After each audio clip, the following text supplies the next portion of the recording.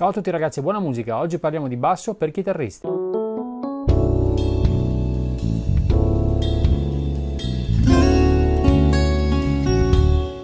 Bentornati a tutti ragazzi e buona musica. Oggi, come dicevo nell'introduzione, parliamo di basso per chitarristi. Visto che principalmente questo canale parla di chitarra, qualcuno di voi giustamente mi potrà chiedere come mai ho scelto di fare un video che tratta le questioni legate al basso per chitarristi, ma sempre di basso parliamo. Le motivazioni sono diverse in realtà. La prima, a mio avviso da non sottovalutare, è quella che bisogna cominciare a pensare come dei musicisti, ad avere una visione di insieme, perché se io scrivo musica o se io faccio degli arrangiamenti, è assolutamente indispensabile che io conosca come ragionano gli altri strumentisti, come ragionano gli altri musicisti e come si fa per esempio a scrivere una parte di basso per qualsiasi genere io vada a suonare, sia che faccio rock, pop, trip e trap, praticamente valgono le stesse regole. Quindi cominciare ad avere una visione d'insieme è la prima motivazione che mi ha spinto a parlare di basso. La seconda ragione è che tutti coloro che suonano per esempio in una band o si trovano con gli amici a suonare per diletto devono rapportarsi con un bassista e se io capisco qual è il ragionamento che sta dietro il basso posso avere a che fare con il bassista appunto in maniera migliore, in maniera più chiara e consapevole. La terza ragione, non meno importante, è quella che se io mi devo tirare giù degli accordi, quindi una progressione armonica, ascoltare il basso è assolutamente fondamentale e se so, come dicevo prima, il ragionamento che c'è dietro, sarò facilitato nell'isolare la parte di basso, quindi tirarmi giù gli accordi. Cominciamo col dire che il basso elettrico è un diretto discendente del contrabbasso, quindi se il contrabbasso ha 4 corde, anche questo ha 4 corde, ma è più facile, più piccolo, più maneggevole naturalmente da portare in giro, più facile perché ha i capotasti mentre il contrabbasso non li ha. Per noi chitarristi è abbastanza facile conoscere le corde a vuoto del basso perché sono come le 4 corde più basse appunto della chitarra, più gravi. Se nella chitarra io ho mi, si, sol, re, la, mi, nel basso io tolgo le prime 2 corde, tolgo il mi e tolgo il si e partirò da sol, re, la, mi basso. Parliamo della mano destra, che è quella che differisce di più dalla chitarra. Allora, nell'introduzione mi hai visto suonare Money dei Pink Floyd, ma non con le dita, con il plettro. Ed è un'abitudine tutta chitarristica, quindi dei chitarristi spostati sul basso, che è veramente mal vista dai bassisti, di suonare il basso con il plettro. Però è una cosa che nel rock si tende a fare perché mi dà un attacco della corda molto più tagliente, molto più medioso per così dire, più simile a una chitarra, quindi diciamo che basso e chitarra elettrica si fondono un po' meglio quando io uso il plettro, ecco per così dire, mentre per tutti gli altri generi musicali tendenzialmente si usano le dita. Ma in che modo? Principalmente il basso utilizza la stessa tecnica che utilizza il chitarrista classico o flamenco. Cosa voglio dire? Parlo di tocco appoggiato, solo che mentre il chitarrista classico o flamenco ha le unghie lunghe, il bassista non può permettersi di avere le unghie lunghe perché le corde sono molto dure e se le romperebbe subito e poi avrebbe un attacco molto meno rotondo, perché comunque l'unghia ti dà un suono molto squillante, mentre il bassista vuole un suono rotondo. Comunque, veniamo a noi.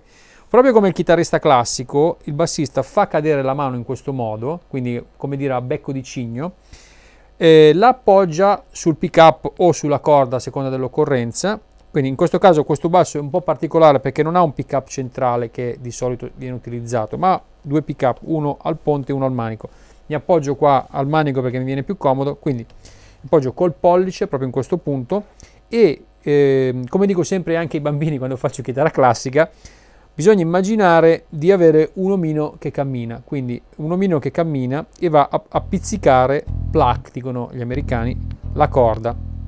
Ora, qual è la differenza tra tocco libero e tocco appoggiato? Allora, il tocco libero è quando io mi giro un po' di profilo e quando io suono la corda ma il dito appunto mi rimane libero, vedi?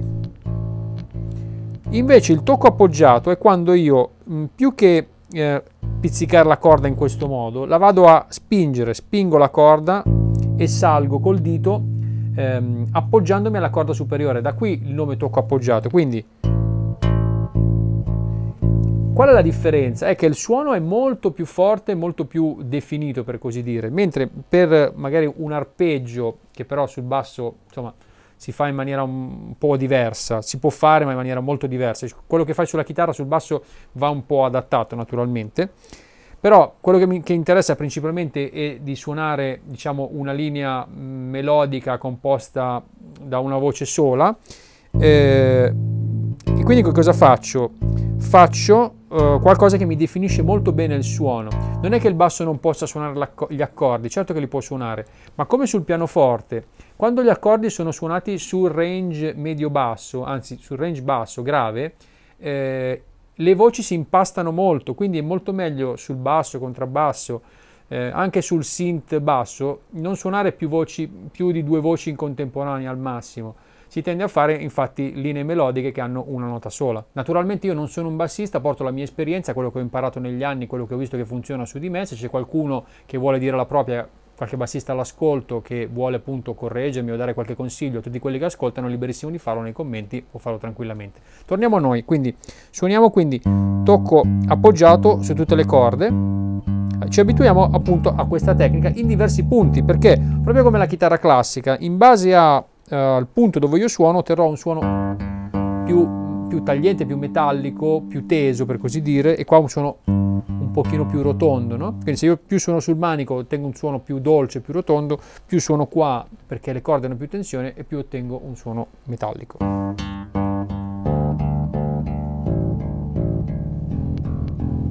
Naturalmente sulla quarta corda il discorso del tocco appoggiato vale fino a un certo punto, perché qua non è che mi posso appoggiare realmente sulla corda superiore, basta che suono con la stessa intensità che ho utilizzato sulle altre corde. La cosa più facile che puoi fare per approcciarti al basso e cominciare ad accompagnare è quella di suonare le toniche o le fondamentali degli accordi, del giro di accordi che vai ad affrontare. Facciamo un esempio pratico. Prendiamo per esempio primo, sesto, secondo, quinto in tonalità di Sol, quindi Sol, Mi minore, La minore e Re. Adesso per esempio queste note valgono 2 quarti, no?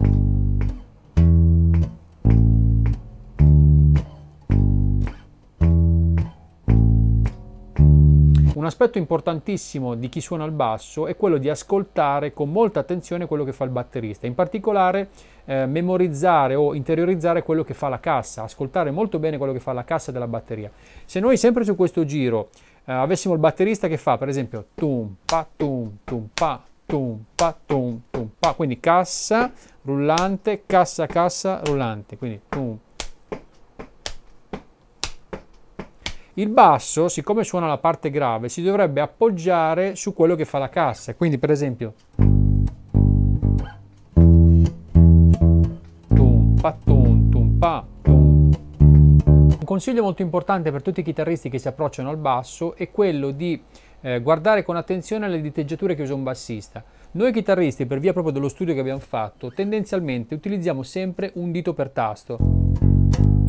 Sul basso questa cosa è molto faticosa, quindi il più delle volte vedrai bassisti che sfruttano o le corde a vuoto, non sempre, dipende dalla sonorità, ma il più delle volte suonano le corde a vuoto e non usano molto spesso l'anulare, ma tendono a utilizzare il mignolo perché gli richiede uno stretching molto minore. Un esempio molto famoso di un brano dove il basso accompagna appoggiandosi sulle fondamentali degli accordi è Roxanne dei Police, per esempio, dove la progressione è questa: Sol minore, Fa, Mi bemolle major 7, Re minore, Do minore, Fa e Sol. Adesso ho anticipato. Cosa succede in questo momento?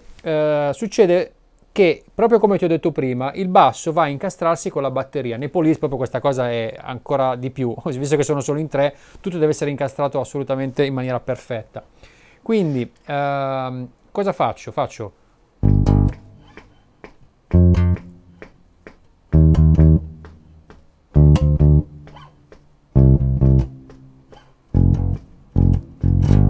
Vedi cosa ho fatto? Sono andato a creare una variazione ritmica naturalmente, perché sennò se tenessi le note, solamente le note lunghe potrebbe essere un po' noiosa questo come accompagnamento, si incastrerebbe meno perché la batteria, se io tenessi la nota lunga e la batteria avesse il groove con la cassa, non sarebbe proprio incastrato bene. Se io invece riesco a riprendere, comunque amalgamarmi meglio con quello che fa la batteria, tutto il pezzo ne gioverà. Una delle cose più importanti per ogni buon bassista è conoscere la disposizione degli intervalli sulla tastiera del basso, che è assolutamente identica alla disposizione degli intervalli sulla chitarra. E uno mi dice, ma io non conosco quelle sulla chitarra, devo conoscere quelle sul basso.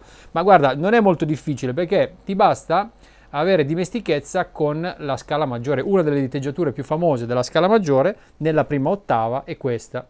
2, 4, 1, 2, 4, 1, 3, 4, 1, 3, 4. Naturalmente, siccome sono partito da Sol, sto facendo praticamente una scala di Sol maggiore. Sol, La, Si, Do, Re, Mi, Fa diesis, Sol, La, Si, Do.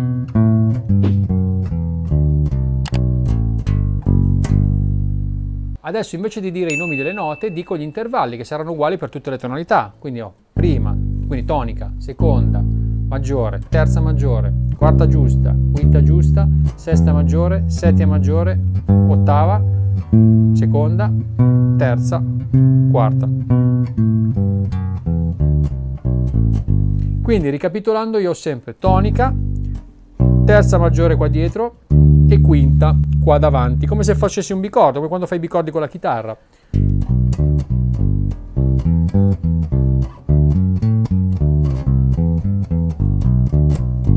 E in un attimo ti ricavi tutti i tuoi intervalli. Un esempio famoso di un giro di basso che utilizza questi intervalli che ti ho appena fatto vedere per costruire, diciamo così, il suo accompagnamento è Seven Days di Sting. E tu dirai, ma ti sei fissato con Sting oggi? No, è che semplicemente mi sono venuti in mente questi esempi e te li volevo sottoporre. Allora, partiamo dalla progressione base. Io ho Do, senza intervalli, quindi solo le toniche, le fondamentali.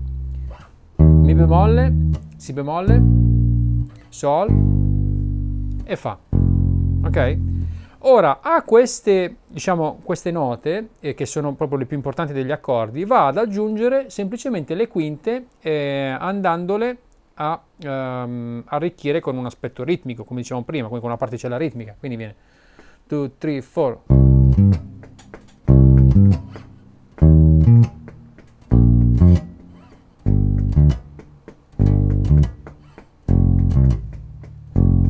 Come vedi, le quinte sono disposte esattamente come ti ho fatto vedere prima. Se questa era la mia tonica, prima ti ho fatto vedere tonica, terza maggiore, quinta.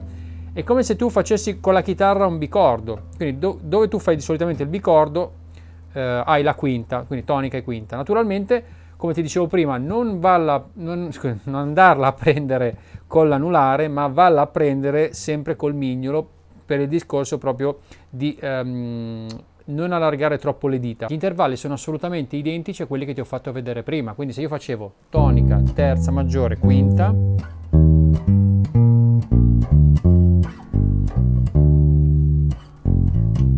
adesso farò solo tonica e quinta.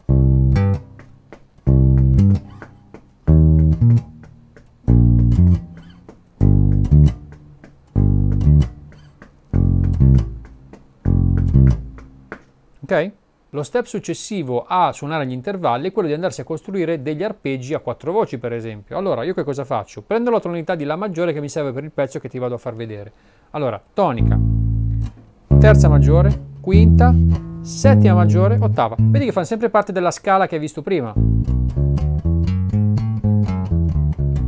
Sempre la stessa scala sostanzialmente. Già tu con questa diteggiatura, poi è chiaro che si può fare anche strecciata, quindi allargata, ma già con questa fai molte cose, quindi hai tonica, terza maggiore dicevamo, quinta, settima maggiore, ottava.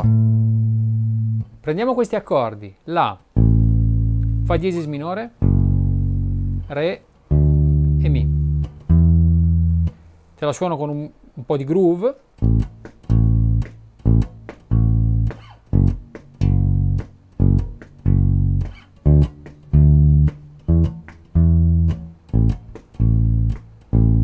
Che dovrebbe ricordarti Stand By Me o anche metà del repertorio degli anni 60, perché la progressione chiaramente è primo, sesto, quarto, quinto, che era utilizzatissima in quegli anni. Nella canzone originale, naturalmente, oltre alle fondamentali degli accordi, vengono introdotti gli arpeggi. Se prendo il primo accordo del giro, quindi il La maggiore, viene aggiunto un arpeggio a quattro voci, quindi ho tonica, terza maggiore, quinta, settima maggiore, ottava.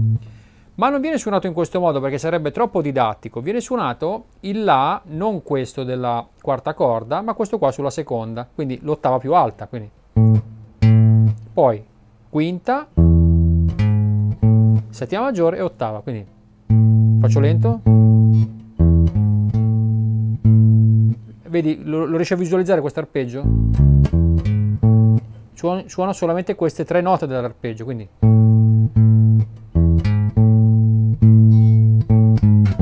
Secondo accordo, Fa diesis minore, quindi fa diesis, mi che è la settima minore e di nuovo fa diesis, quindi poi da qua pezzettino di scala discendente per andare al re, come se facesse, vedi, un pezzo di scala discendente che arriva al re. Dal re, guarda cosa fa, terza maggiore, vedi, re, terza maggiore, quindi fa diesis e va al mi. E poi di nuovo, quindi mi, settima maggiore, ottava. Ok? Un altro esempio di una canzone molto famosa che utilizza l'arpeggio per costruire tutto il suo groove di basso è I Feel Good di James Brown, che non è nient'altro che un blues normalissimo, primo, quarto, quinto. Adesso la faccio in re, non mi ricordo se era in re o in mi bemolle, comunque la faccio in re.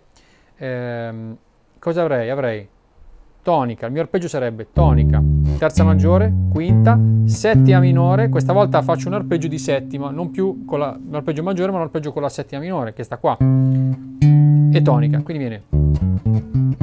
Naturalmente, come ti dicevo prima, non viene tutto suonato in quest'ordine perché magari è un po' troppo didattico, ma viene fatto così: tonica, salto di ottava, vedi? Quindi faccio tonica, tonica, alternata con la settima minore. Perché la settima minore, tu dici? Perché se tu consideri questo come se fosse un blues, nel blues, come tu sai, ha tutti accordi di settima, da qui la settima minore, quindi quinta e torno alla tonica, vedi? Quando cambio accordo succede esattamente la stessa cosa. Sul quarto accordo lo faccio qua in basso, qua ci ho messo la quarta, però il concetto è sempre lo stesso, quindi individuo la tonica, mi costruisco l'arpeggio e poi gioco all'interno dell'arpeggio per costruire il groove di basso. Dato il basso che posseggo non potevo non suonare almeno un brano dei Beatles, altrimenti poi lo studio legale di Paul McCartney mi manda la lettera dall'avvocato visto che uso Hofner. No, sto scherzando naturalmente, però ho scelto questo brano in particolare, Come Together, perché fa un utilizzo un po' creativo degli arpeggi che ti ho appena fatto vedere. Siamo in tonalità di re minore, quindi tendenzialmente seguendo un po' quello che ti ho detto fino adesso, magari tu suoneresti tonica, non terza maggiore ma terza minore. Questo qua sarebbe il mio arpeggio di re minore, oppure qua. Invece Paul McCartney fa una cosa veramente vincente, perché se pensi che lo faceva in quegli anni, negli anni 60-70, che nessuno gliele spiegava le cose, fa tonica, non prende la quinta qua in alto o sulla quarta corda, ma la prende al 12° tasto. Vedi? Addirittura lui fa anche una acciaccatura. Questa nota qua, quindi. E poi la tonica. Questa qui non è nient'altro che la settima minore, quindi.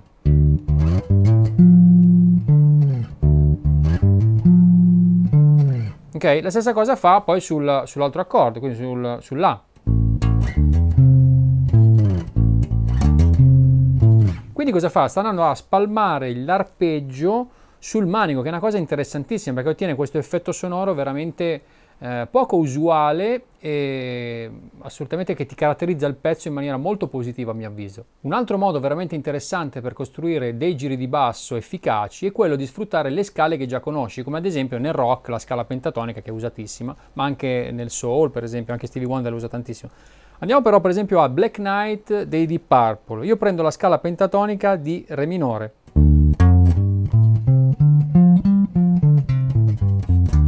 La suono non qua, ma la suono qua, a sinistra della tonica, non in questa posizione, ma dall'altra parte, quindi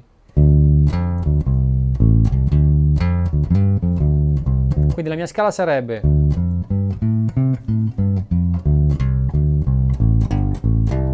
ok? Questa è la mia scala e su questa scala io ci ho costruito un riff di basso o di chitarra, comunque è la stessa cosa.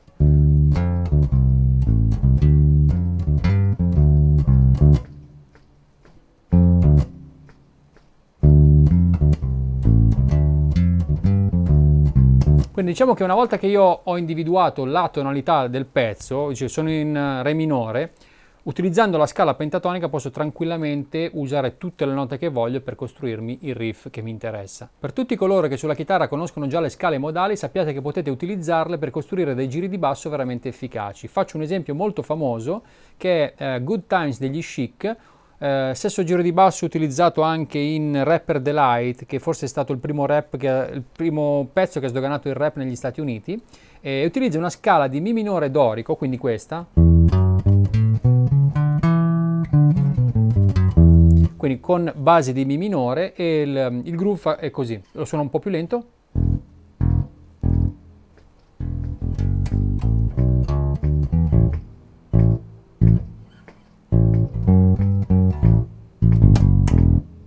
Velocità normale.